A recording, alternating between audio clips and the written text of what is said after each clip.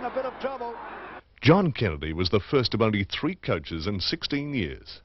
Kennedy, David Parkin and Alan Jeans each led Hawthorn to 2 premierships. All 3 remain amongst the elite of modern-day tacticians. And when I was under John, I was the sort of teenager, early 20s. I think I played my best football under David, because whether that was David or the fact that I was in the kind of prime of my career, as it were. And when Jeansy came, I probably knew more about football mentally, you might say, but the old body was wearing out a bit on me. My football thinking on the way the game should be played is undoubtedly been influenced more by Jeansy than the other 2 coaches. And I think that's partly because as I say, being on the match committee, I got much closer to what he, to his feelings and his philosophies. And I'm sure my coaching philosophies, as it were, are based, if you could separate it, more on the 5 years I was under Jeansy probably than maybe the previous 10 years under Parko and John. Tremendous. Up it goes now. Ball having a go. There's Lethal Leigh going for a shot at goals. He doesn't miss. There. Beautiful goal. Up towards a half-forward flank. A race for the ball. It's Leigh Matthews in front. Cowden's after him. Leigh Matthews loses possession, quickly regains it. The ball taken away by Cable of North Melbourne. He's going for that bit of a run. Cable kicks it over the centre. Up goes Malcolm Blyton, takes the mark, plays on immediately. The siren goes. Hawthorn have won it. Hawthorn have won the 1976 grand final. Through the 1970s, Hawthorn won flags in 76 and 78. And Matthews' personal reputation grew with every game and every goal. Glendinning has a chance, but Matthews can't get there. Now he shoots the goal and puts it through. But he's clear, and a hand pass coming over to Rodney Eade, even though it's a bit long. It bounces the right one, another one coming back, and we see the ball driven up that time by D. Pierre Domenico. Matthews, a magnificent mark. A very strong one indeed. Matthews has lifted his game in this quarter. He's kicked. He's kicked 2 goals for the game, hasn't he? Or, he has, Lou. 2 for the game, and he's going for now for his 3rd one, only about 20 metres out, and he's put it through. That's a very handy goal indeed by Matthews. Hayton was it? He missed it anyway. Got it back to Eade. Eade in turn clear of Schimmelbusch on this occasion, driving it forward. Matthews and Ross Henshaw, his opponents, can't believe it. And I think he's done a pretty good job on Matthews, especially in the first half, Henshaw. Very hard job to do. Tell you what, Matthews has started to become a force this quarter, Peter. So is Martello, Lou. That shot for goal is right through the middle by Matthews. That's goal number 4 to Leigh Matthews, and he joins Phil Baker as the leading goal scorer of the game so far. Crowd coming to life again. Scott and Nolan in the ruck. Scott winning that tap out, looking for Matthews, who picks it up on the run. Matthews fires the ball deep into attack for Hawthorn. Knight breaks away. He's going to have a shot for goal. I think Peter Knight, and that should look it up. And I'd say that it's Hawthorn's premiership for 1978. There it is. Hawthorn are premium in 1978, and there's John Scott who's going to give a present to somebody in the crowd. Hawthorn have won their 4th VFL premiership, defeating North Melbourne. There's Richard Walter. The final scores at the MCG: Hawthorn 18-13, 121, defeating North Melbourne 15-13, 103. In 75, he topped the VFL goal kicking with 68, and he strung together 3 successive club best and fairest. In the make-believe war, Lethal Leigh was a gladiator.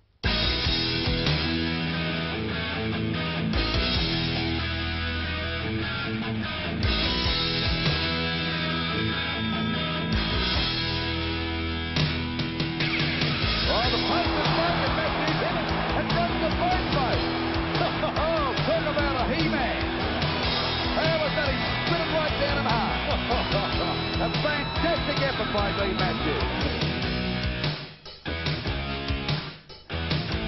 Matthews gathers the ball in before the boundary line, gets around his opponent, gets around another one, the ball into that square. There's the champion in action. Looking for Matthews, stuck on a big hammer. Leigh Matthews looking for someone to get a ball. There's no one there. Matthews has to go around himself. He goes around 3 players. Right at the goal. Beautiful play, Leigh Matthews. Matthews gets clear of Austin, but he's on a bad angle. That's the goal. That's a great goal, Leigh Matthews. Matthews off the hand, but can't take the mark. He dives in, but that was acrobatic stuff. He dives in, then the left foot back towards. Oh, what a great passage of football.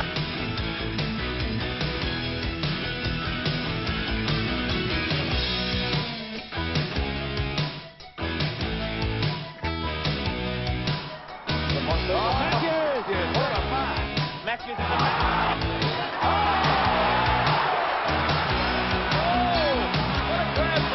And he's getting old. He's about 33 years of age. I don't know how he got up that high. Kick up there for Matthews to come out. He's in front of Blackwell. He's got to get that past two of them. They both fall over.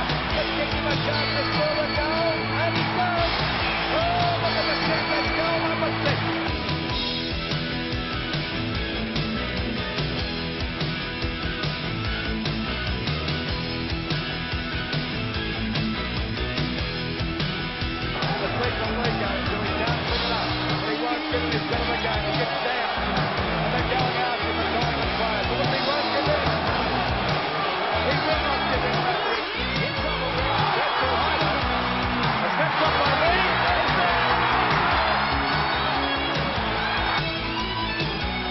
Couldn't pick it up. Matthews has got it now. Number 7. If he's angry, he's got it, I think. 7 goals to Barney.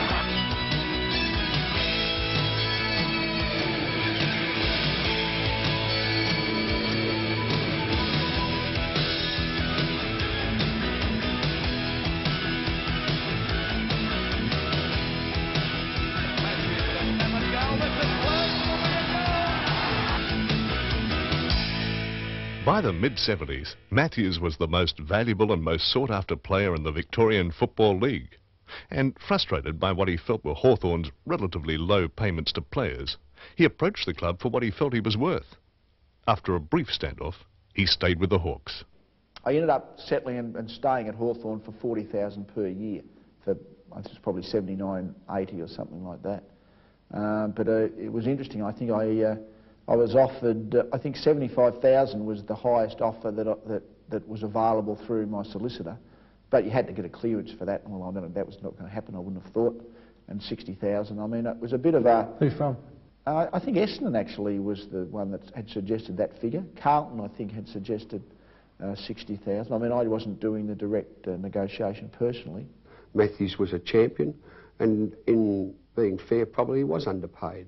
And he jolted us, and Matthews very fairly decided that our offer was reasonable. He didn't expect to be paid as much as he was offered to go to Melbourne, and that would have been over our dead body anyway, but at the time he probably was justified in seeking more money. Did you, as the supporters would say, love the Guernsey? I think that loving the Guernsey is a very much overrated thing. I think it is respecting and it's respect for the people you're involved with rather than the Guernsey. I mean, loving the Guernsey intimates that loyalty is built up over a long period of time, and I've always believed loyalty comes from within the person rather than the cause that you're representing. In football, you know, a lot of people get false reputation, but there was no false reputation about Leigh's courage. Deep out on the half-forward flank, a lead and a good one in front, Matthews. Fowler arriving late. He bounds up straight away, lines up from 35 metres out. And there's number 5. Lining up for goal number 3 this quarter, for goal number 6 for the match. Shouldn't make any mistake about this at all. There it is. So Hawthorn go further ahead. Leigh Matthews. There's the kick, no doubt about it at all. The umpire didn't even move. 7 goals for Leigh Matthews. It's Goss. Goss looking for Matthews. Out on that half-forward flank. Matthews is there. And a mark. Leigh Matthews already kicked 7 goals. He's about 50 metres out, though. Going for the torpedo punt. This round against Melbourne in 1981 was the first in which Jeans coached Matthews. The pocket battleship blasted a VFL goal-kicking record for a rover. Now it's a goal. Brilliant goal by Matthews. Goal number 8. Goad, a short pass out to Matthews. Look at that. Brilliant play by Goad. Over to Matthews. I hate to say it, Doug, but they don't need a full forward. No, they don't. Well, he's actually playing in that position as he kicks his 9th. Now for Matthews, has already kicked 9 goals, and he's out in front. This could be goal number 10. What a brilliant player is Matthews. Not wasting any time either. Lining up. He's kicked 9 goals to 10 goals to. Thank you very much. Eade. Looking there for Matthews. Matthews in the front position. Oh, beautiful mark by Matthews. He's caught one. Big smile. He's saying, what about a 15-metre penalty? Have a look at that. His blood streaming down his face. But he's lining up for goal number 11. I wonder what it'd be worth on the open market, Doug. Well, he'd be the highest paid in the business. Look at that. No doubt about it at all. It's a goal. 11 goals for Leigh Matthews. Fantastic player. He'd be the best player I've seen. And he didn't whinge when he copped it, and he umpire's decisions, things like that. He was just a fair, honest player. Once he ran over that white line, I don't think there was anybody fiercer than him in his efforts to try and win, and particularly when I was there, he was captain of the side. And I suppose leading into the 1983 final series, he really became a leader on that particular day. He was so keen to be a premiership captain, and the way he went about it, and he was a great example to the players. When he took over captaincy of Hawthorn, he didn't have to say much, but when he put us in the huddle, he just looked at us, and you know that if you let him down the football field, that you've let the whole team down. And I think I said it to our team before the 1983 grand final as we were gathering to go onto the field, and it just occurred to me. I said, don't feel nervous. This is our thing. We're born to do this, you know. We're born to go out there and perform this game in front of all these people. That's what all of us do better than anything else in our lives, probably. Covered by Watson. Spinning out of the pack is Matthews. There's strength for you. And look at the champ go as he fires it for goals. He won't make the distance. Judging to full forward. Matthews is there! Matthews, 30 metres out. And the goal. Birdie's got it. Making a lot of fundamental mistakes, the Bombers at the moment, Bob. Yes, but Hawthorn not able to capitalise on it so far. But they might this time as Matthews takes the mark. Matthews 35 to 40 metres out from goal. What's he done with that one? Judging by the crowd, it's a goal. On to Mew. Streaming downfield, looking for Matthews. Oh! What a grab from the skipper. And he's getting old. He's about 33 years of age. I don't know how he got up that high. He had a help from the shoulder of Carey. That's how. The grand final mark so far, isn't it? I'll guarantee when he got up that high, he was saying to himself, how the heck am I going to get down now? He's kicked 3. He's missed that one, has he? Or is it through? It's a goal. Good kick from Wallace, looking for Matthews. Hurd, oh, beautiful one-hander, just not completing it enough. Matthews, a shot at goal. Lethal's done it. 5 goals to Matthews. They're just falling apart, hasn't they? They just feel as though they're not out there, don't they? It looks that way at the moment. This is a perfect example. Kink was 30 metres away and made no attempt to get to the players. Oh, Matthews got one. You never guess who it is. He's gone again. Oh, golly, I don't know about this one. Oh, what do you reckon, Bob, about that? I don't think Leigh's too concerned. No, the one that down Terry Wallace, which was not a report of an incident earlier, looked far more severe than that. Now, Roger Merritt discussed with the report, but still it's going in the book and you can't do much about that. So that's 4 reports. And there's no doubt about Matthews going for goal number 6, and that's 15 why he's metres the champ. as well, don't forget. 15 metres. This really makes him the champion that he is. When the big occasions come along, Pete, he just lifts himself right to the top, doesn't he? 5 goals to Matthews and a chance to make it number 6. 6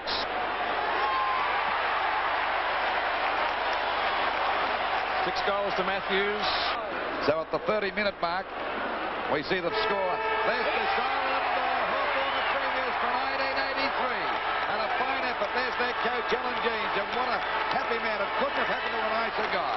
One of the most popular coaches with the media and with everybody concerned with football. The players are just elated, Peter.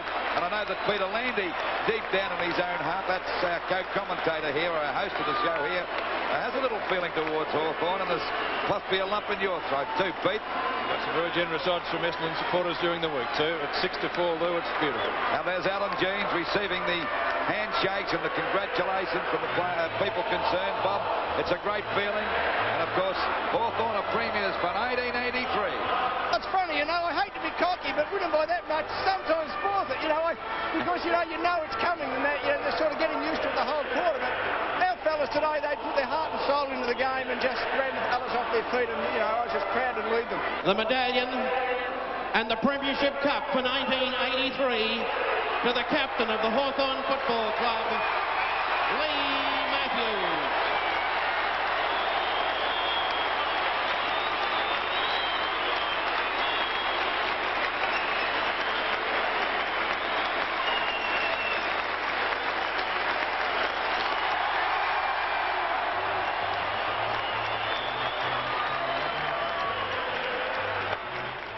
Why have they been successful?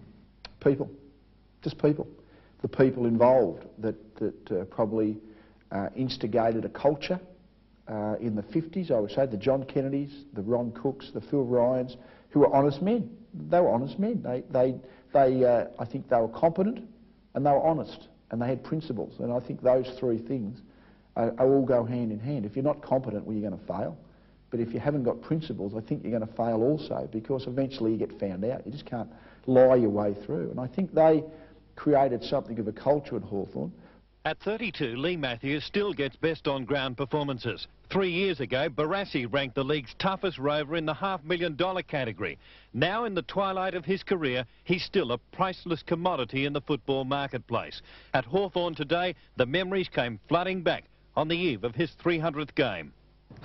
It's funny, in the mail this morning I got the back page of The Sun. A lady had sent in to me that must have come across it, that was a picture of me before my first game against North Melbourne here at Glenferrie Oval back in 1969, and you know, it sort of, that did bring back the memories. It was just coincidence, I think, that she happened to send it in on that time.